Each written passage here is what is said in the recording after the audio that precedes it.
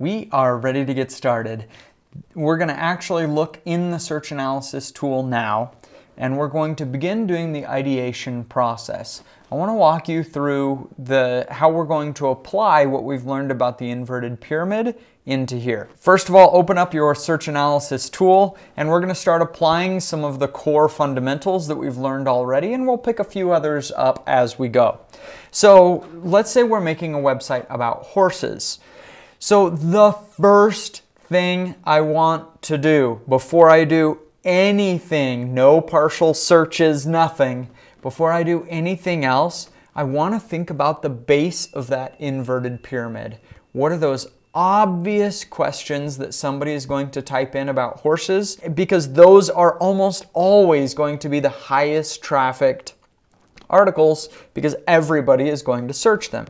So something like horse cost, prettiest horse breeds, etc. I'm going to type all of those base queries in here. So it's okay if you didn't pick the exact same questions, but most of us, we're going to be pretty close on those major base queries, those base of the pyramid kind of things. Now, once we've entered those in, we're going to start actually getting to work using our partial search method, and we're going to fill this up with a bunch more ideas. As we do that, we're going to kind of keep in mind where that fits on the pyramid, and we're looking for patterns of when we start seeing something appearing a lot of different times. It comes up in a few people also ask when we're doing the partial search method. It may also come up in some autocompletes as we're doing those partial searches, that we may see something alphabet soup, etc., even though that's not our primary technique. We're looking for those patterns.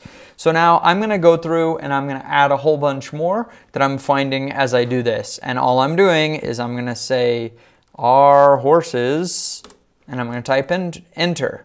There's no people also ask on this, but there are related searches here. Are horses like dogs? Now this one I'm going to actually skip because I'm not really sure what people are looking for. Are they like dogs? Is it as hard to take care of as a dog, etc.? I would be careful about being too just precisely matching a search, because sometimes you can't understand their searcher intent. We're just going to miss that. Where are horses indigenous to? Like, where did horses originally come from? That could be interesting.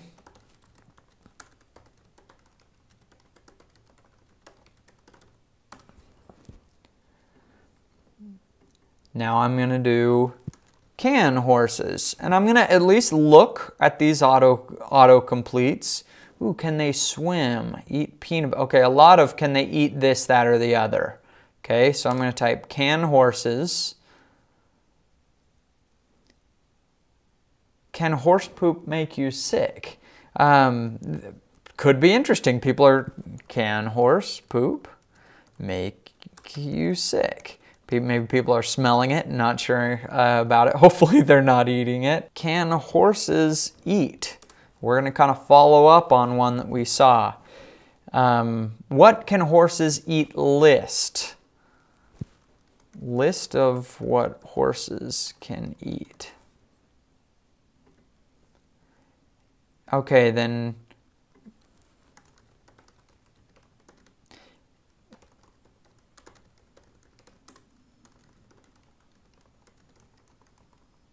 so now we've seen on this page, we see that can horses eat is a good list, a good thing, but we're not sure what exactly. It didn't give us in the people also ask a lot of those types of foods that people are mostly searching.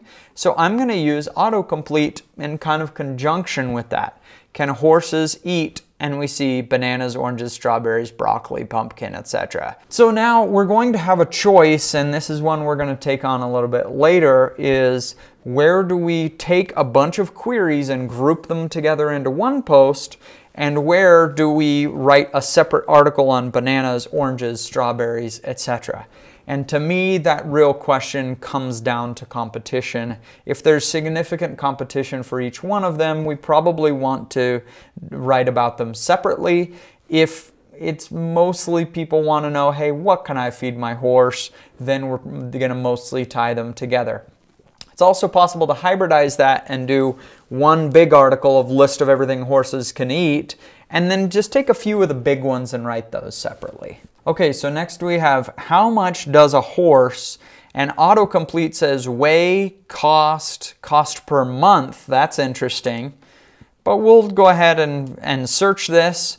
And the people also ask, says, how much does a horse cost per month? I really like that one.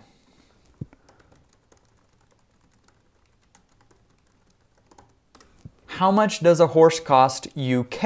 I think that's excellent. How much does it cost to buy and keep a horse? See, they're just looking for the general everything. So you can see kind of where everybody's at different stages. How much does it cost to buy and keep a horse in the UK? We're going to look at the related questions. Oh, and now we see one for Canada as well. That could be interesting.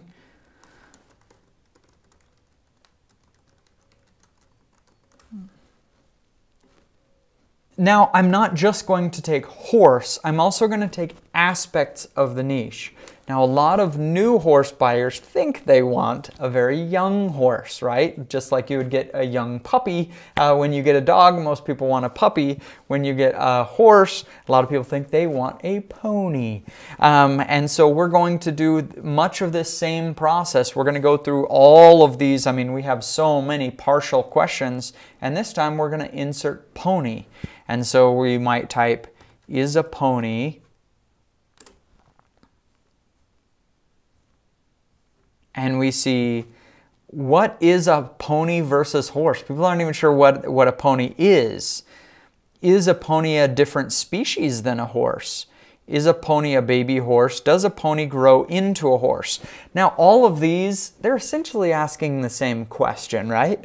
And so we could take one of these and write one killer article on that, because when we're seeing 5 people also asks that people are not sure about this, this is a very important post. And you think about that inverted pyramid, this is a base topic. I like to see people do a lot of ideation right at the beginning. Go pretty far with it, because when you come back to ideation later, it's going to be a lot harder because you won't remember what you've already typed in, what you haven't typed in, etc.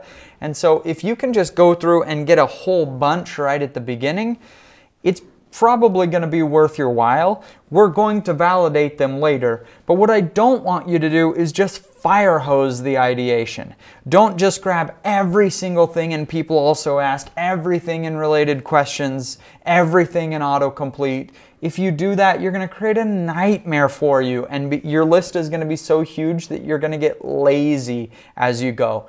If you're starting your website and you're writing your first batch of maybe 30 articles, and we're doing the search analysis for that, maybe we want to see ideation in the neighborhood of 125, something like that, that we're going to be able to whittle down to the very best 30 to write about. So be careful in your search analysis. We don't want to go too crazy, but also it is helpful to do all in one sitting, have a bunch, so that you know where you're at.